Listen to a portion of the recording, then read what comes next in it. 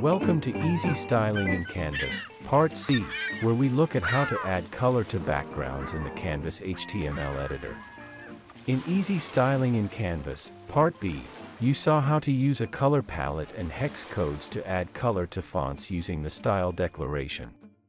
This same declaration is used to add color to any part of your Canvas page. It's all a matter of where you place it. To add color backgrounds to columns, headers, or tabbed page navigation, we put the style declaration in the opening tags of the column, header, and tab list items.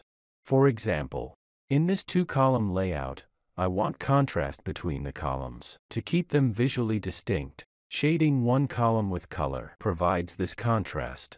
To do that, I add to the style declaration for the column. In the HTML editor, we see the two columns in their div tags. I want a color background in the first column, so I extend the style declaration after the semicolon by typing background color, colon, and then the hex code for my color palette. This is the form used for all color backgrounds in any opening tag. The only thing that changes is the hex code. Now, let's look at the column after saving.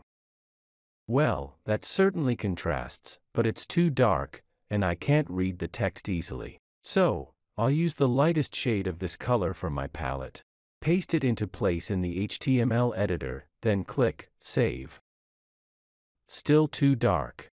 I need to extend the range of shades on my color palette. That's simple. Going back to Paletten, the color palette generator you saw in the last video, I paste the lightest shade into the color wheel, and voila! Lots of lighter shades, also called tints. We'll try the lightest tint. Copy it here. Paste it there, and click Save. Okay. That works. Enough contrast to make them visually distinct, with readable text in the colored column. Another place we use color backgrounds is to frame content with a header bar. On this resources page, each column is a subtopic of Classroom Strategies and Management. Strategies on the left, and Management on the right. Now it needs the headings. For a single topic, with two subtopics in columns, I want a single, two-column header across the columns, each with its own column color. To do that in the HTML editor, I'll make a two-column container with a color background for each column, and put my headings inside of that.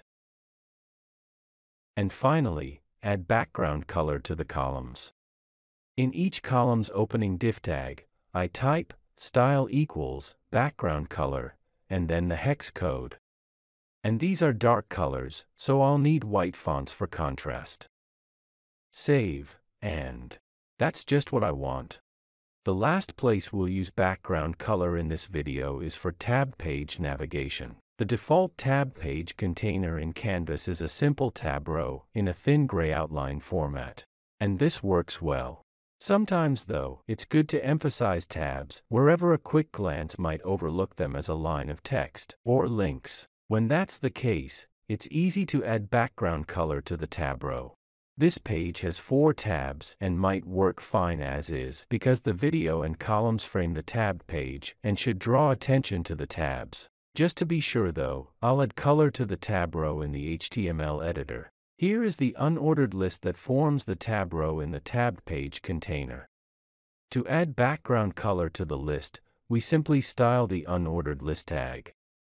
In the opening tag, I type style equals, quotation marks, background color, colon, and then the hex code for a light gray. Finish with a semicolon and quotation marks, select Save. And that looks good. The color covers the background of the tab row to form a visual block with distinct tabs. Clean, simple, clear. Just what it needed. And that's all it takes to add color to backgrounds in Canvas. So, let's review our key points. Add color to backgrounds with a background color style declaration. Put the style declaration in the opening tag of the styled element.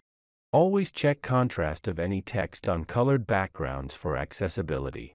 To add color to columns, style the column's opening div tag. To add color to headers, style the header's opening div tag. And to add color to tab navigation, style the unordered list tag. Now that you're familiar with styling different page layouts in Canvas, you're ready for Part D of Easy Styling in Canvas, where we look at how to locate, crop, and size images for a Canvas course, using nothing more than your web browser and a free image editor. We'll see you there.